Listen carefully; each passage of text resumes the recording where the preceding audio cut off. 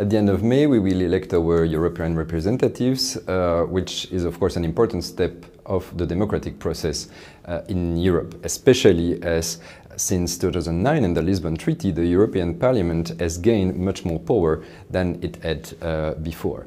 In the last 5 years, the European Parliament has voted on more than 500 texts which impacted our daily lives, from our use of plastic bags to the CO2 emission of our cars or our personal data protection online.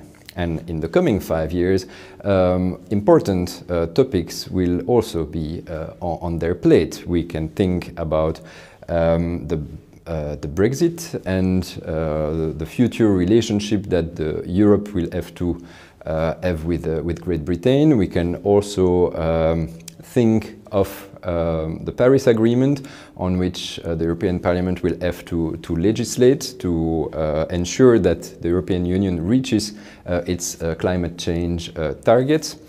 But maybe even more importantly, the Parliament has a final say on the European budget. 15 years ago, the European budget was essentially agriculture. Now, as you can see, less than 30% of the budget is spent on agriculture, and more than 50% of the budget is spent directly as investment in the European economy and infrastructure. So these are certainly very important decisions that our deputies will have to make in the coming years. The main risk in the upcoming European elections is, of course, the rise of eurosceptic parties, which 15 years ago represented less than 10% of the seats in the Assembly.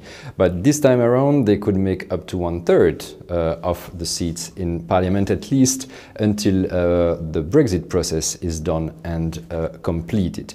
Of course, this will change the equilibrium between traditional parties. This will also change the shape of the decisions that the European Parliament will take, and more importantly, this is likely to slow down the process of European integrations in the coming years. Now, we do not expect a strong market reaction regarding the composition change of the Parliament itself.